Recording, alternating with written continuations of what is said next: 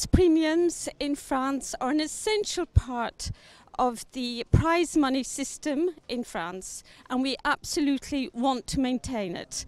For example, a 2 or 3 year old French bred horse running in France will win 60% on top of the basic prize money.